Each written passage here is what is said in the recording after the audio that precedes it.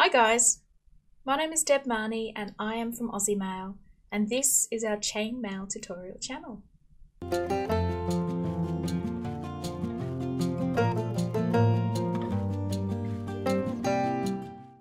Hey guys, a big hi, hello, welcome, how are you? Thanks for popping in and spending some time with me today. It is really good to see you here. So today I've got a redo of an old video that we did back originally using Facebook Live.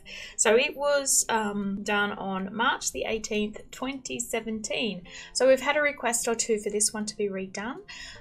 So let's just jump straight into it. We'll be doing a Celtic Stap, which is a Celtic Visions variation. All right, let's get into it, guys. Alrighty guys, I've made up some sample pieces for you of the Celtic Stap weave. Coming up here on the side of your screen will be the sizes I used to make these pieces up with. They will also be listed in the description section that you can find down below the video, but just to run through them quickly with you. Alright, so this one here, they all use two different gauge sizes. So the first one is the bright aluminium, the large rings. They're 14 gauge AWG 1.6mm diameter wire with a ring ID of 8mm. The coloured rings are 16 gauge AWG 1.2mm diameter wire with a ring ID of 3/16 of an inch or 4.76mm. The next size, the large rings, are 16 gauge AWG 1.2mm wire with a 6mm ID ring, and the coloured rings are 18 gauge AWG 1mm diameter wire with a ring ID of 5/32 of an inch or 3.97mm.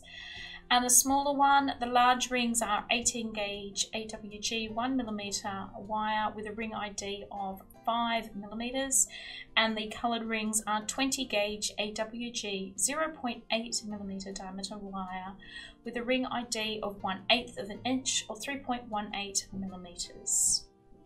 Okay, so to start this weave up, we need to make a short chain that is one large, one small, one large, one small, one large ring.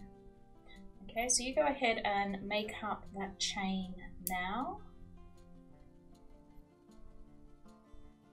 However it is that you like to make chains up.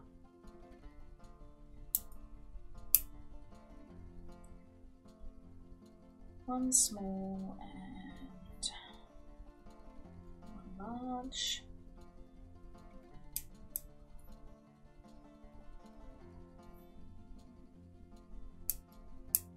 Okay, so there you go, that's our starting chain. Now I'm just going to put a twist tie on one end just to give me something to hold on to and hopefully keep my thumbs off the weave as much as I can, but it's not 100% necessary for you to do that. Alright, so once you've got your starting chain like that, we're now going to add 4 coloured rings. So we're going to add 1 on each end of our large rings and 2 on the middle ring. Okay, and we want these all to be on the same side of our rings. So 1 through the first ring, so that's the one that we've got our twist tie on, and then 2 in the next large ring,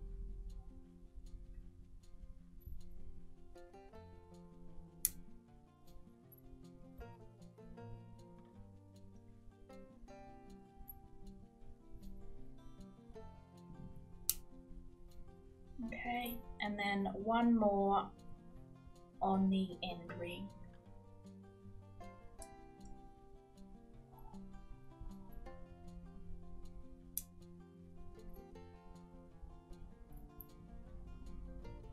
Okay, so there you go. I just want to make mention if the car sound is a little bit louder than normal. We've got miserable weather here today. It's wet here. It's actually snowing further up in the mountains. For those that know Australia or live in Australia, snow is not something that happens often here. There is just sort of one area of the country where it snows. We do get some light snowfall up in the top of the mountains, which has happened today. we've got miserable wet weather. We don't have the pretty fluffy white stuff, but we do have the cold and the wet that seems to go with it. So if the cars are a little bit louder, it's because the roads are wet and they're a little bit noisier. So I do apologise if that is annoying to anybody today. Alright, so once we've got those extra rings added to our weave, we want to take up an open large ring, and we're going to feed that through the first ring that we added, this first small ring we added, and the next one in the weave, okay?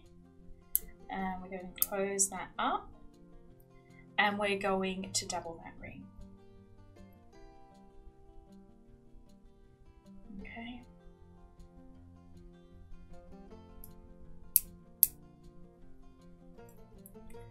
So your work should look something like this. And then what we want to do is we want to take those large rings that we just added, and we want to fold one on each side of our weave. Okay, so that it sits against our weave, encircling that small ring there in the middle, as you can see.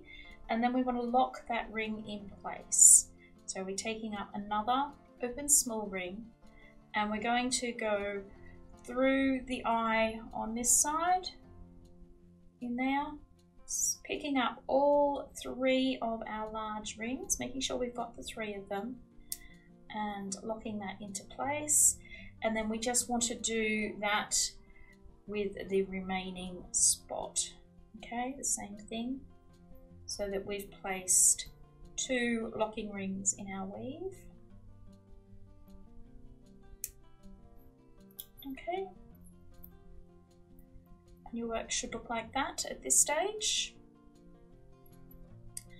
And then we just want to go over here and repeat those same steps with our next two small rings. So again, taking up a large ring, feeding it to the remaining loose small rings that we've got in our work. Okay, close that up and then double it.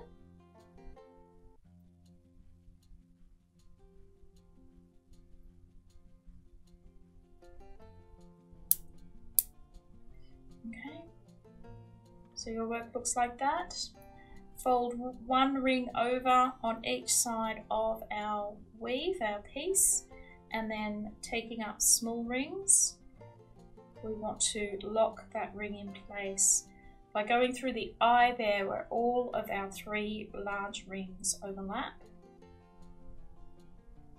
Close that up and do the same in the remaining space there, so that we've got a total of 4 of our small rings going through our large rings.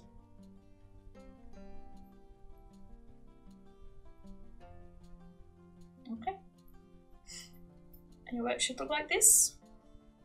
So that's just a short section of Celtic vision.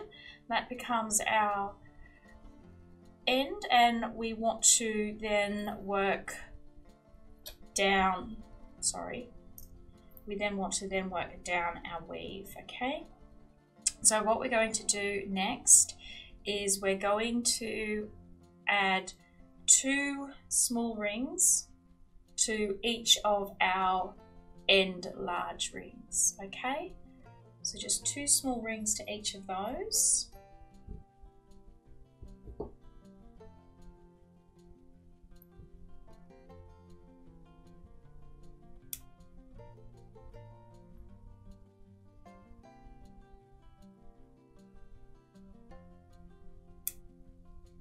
Okay, so we've got one on one end, and we're going to add another pair down there.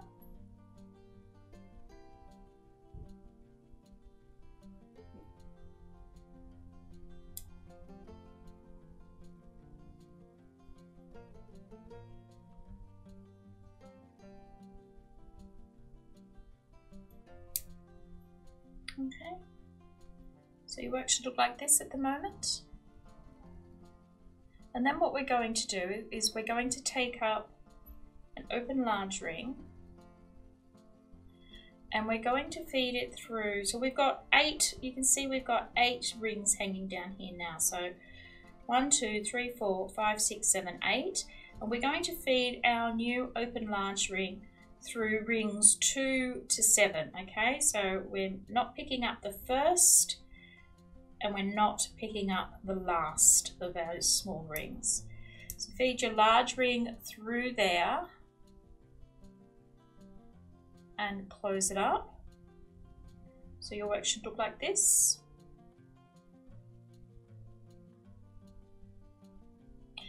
And then our next step is to add 2 small rings hanging off the large ring that we just placed, okay?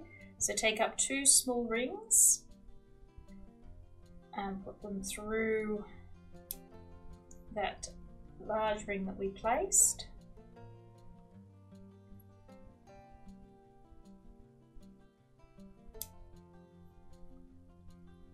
Okay, so our work should look like this at the moment.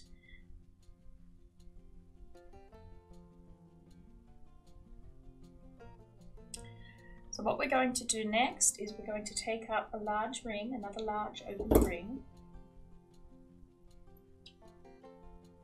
and we're going to feed it through the loose ring here that's hanging off our first ring, and we're going to feed it through the next ring in the weave. Okay, so 1 loose ring and through that next ring that's already in place there, if you can see that. So through there and through that ring. We're going to close that ring.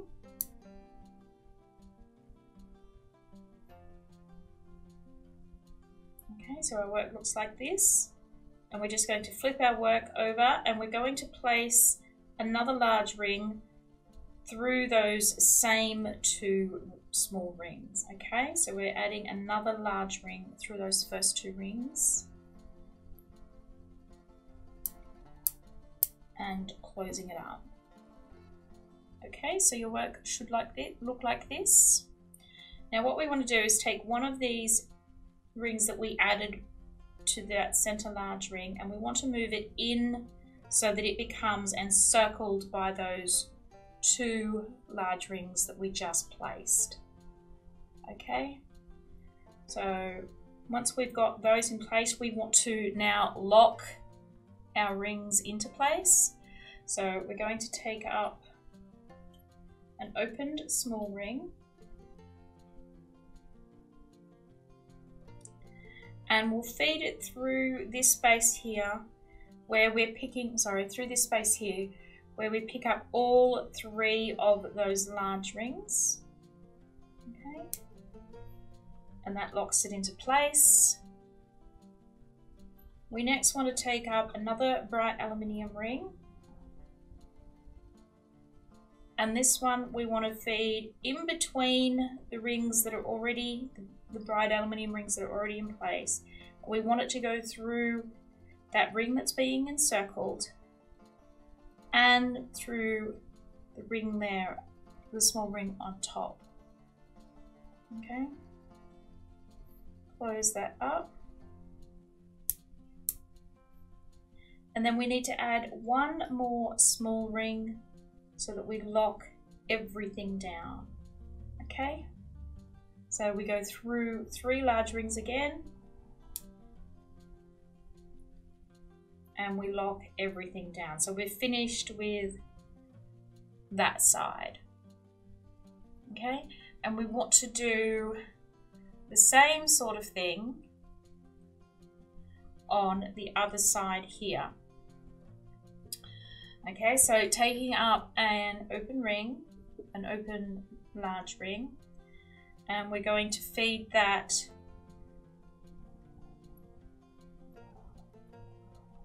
through the loose ring and through the ring that was next to it in our weave. Okay, so just looking at it again, so I've positioned this so that the ring that we're working here is on the left hand side. That is easier for me to follow. So we're picking up the loose ring and we're picking up the ring that's next to it. We're closing that up, okay. Flipping our work over to the other side and placing another large ring through the same path on the other side of our work. We want to close that up. Okay, so our work should look like this. We want to move that remaining loose ring so that it sits inside and is encircled by the rings that we just added. We want to lock those large rings in place now. So we're going to take up an opened small ring and we're going to feed it through this spot here in the center where we pick up all of the 3 large rings, okay? So we go there and we lock it all into place by going through that space there where we pick up all 3 rings. Next, we take up another open large ring, okay, and this is where we come in between the large rings that we have just recently placed, and we pick up this first small ring here on the edge and the small ring that's being encircled by the outer rings. We go through, we pick both of those up, okay, close our ring, and then we want to place one final locking ring in here.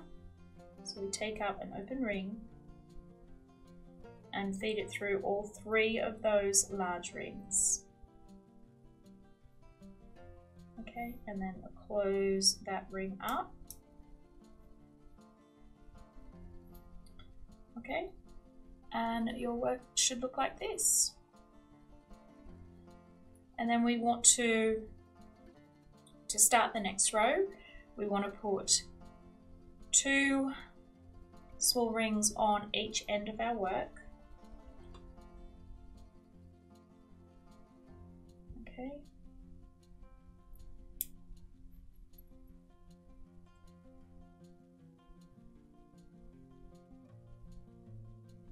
Two small rings on each large ring on either side. So these are the single large rings that you can see here that run down the side. Pop 2 of our small rings on there.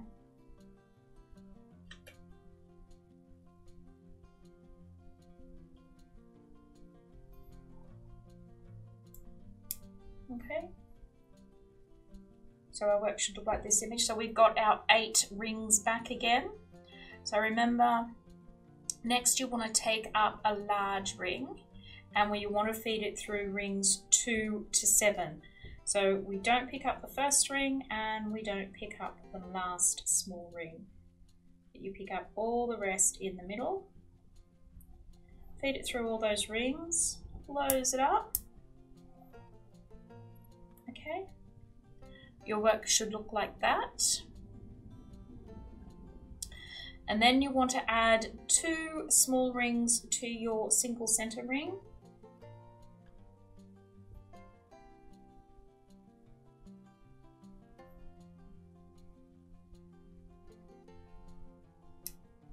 Okay.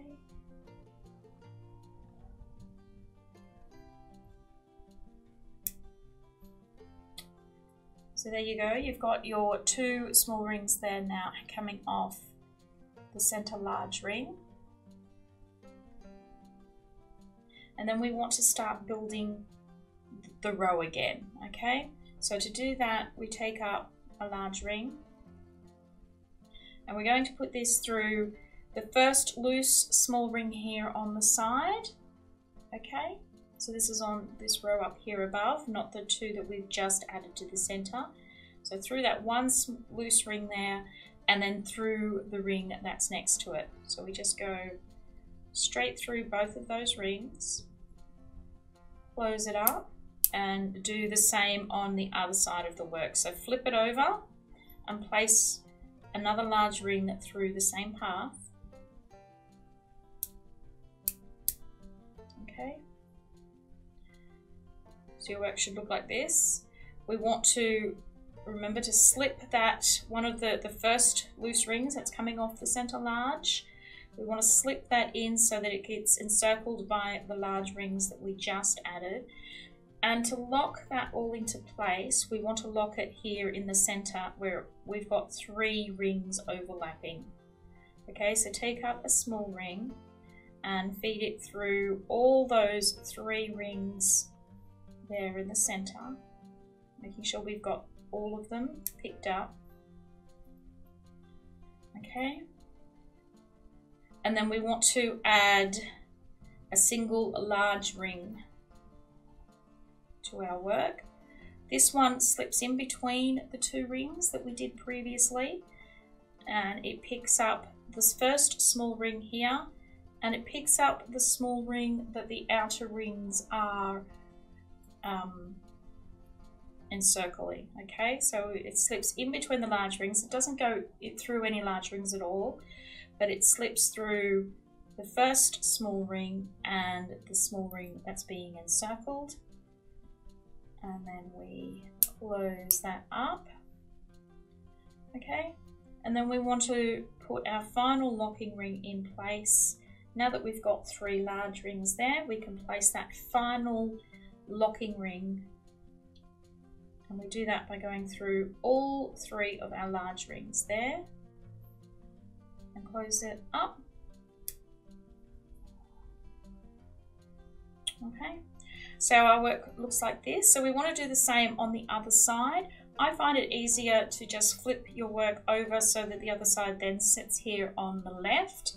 You may not need to do that, but I just find it easier myself if I do. Alright, so to construct that again, we're taking up another large ring. We're going to go through the first loose ring that we have in our chain here and through the next coloured ring that sits right next to it. Okay, picking up just those 2 rings, we close our large ring and we flip our work to the other side and we place another large ring in exactly the same position through the same path, okay, of the small rings.